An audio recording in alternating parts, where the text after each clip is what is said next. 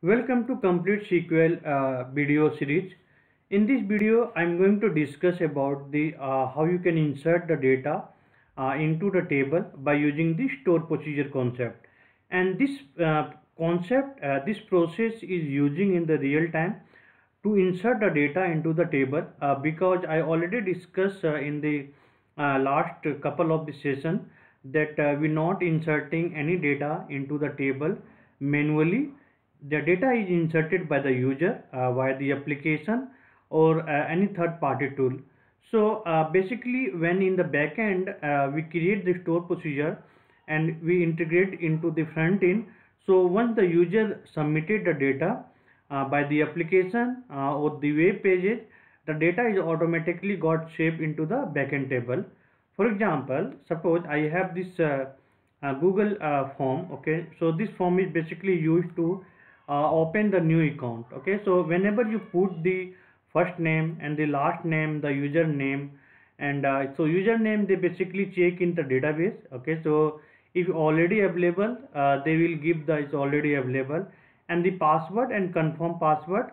So and when you press the next button and you press the submit button, all this data which is by entered you is basically saved into the database.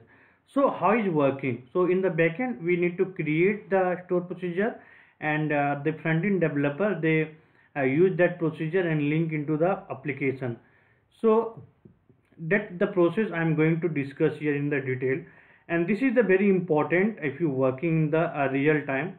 Okay, because they sometimes the front end developer they request to create this type of the store procedure as a request. Okay, so let's jump to the SQL server. Okay, and you can see I already have this table. Okay, so this is the student table I have. Okay, so suppose if you want to integrate this table into the front end like the first name and the last name and the email, so how you can do that? So before proceeding the store procedure, you need to just look up the structure of the table. So just you can click and press alt F1. So you will get the structure of the table. I already discussed in the detail in the last video. So here we have the student ID, first name, last name, and the email.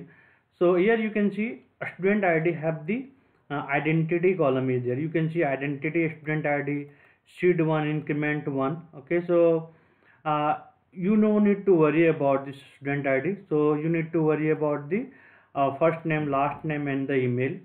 So for this you need to create the store procedure.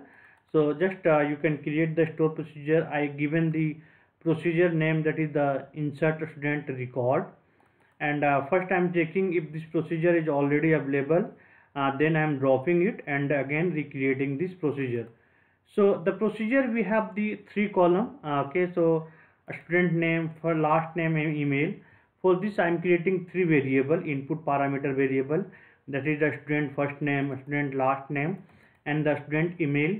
And here I'm inserting into the table. Okay, so first name, last name, and the email, and the whatever variable is used. So you can see a student last name, student email, and let's create this procedure in this database and see after the execution what will happen. So now you can see this table, and now we have the 5 record. Okay, so now I'm going to execute this store procedure by using the execute command.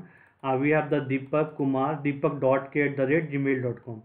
So once you execute it, okay, so now you can see this new record Deepak Kumar will be inserted into this table record.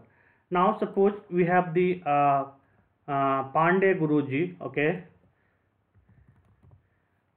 we have the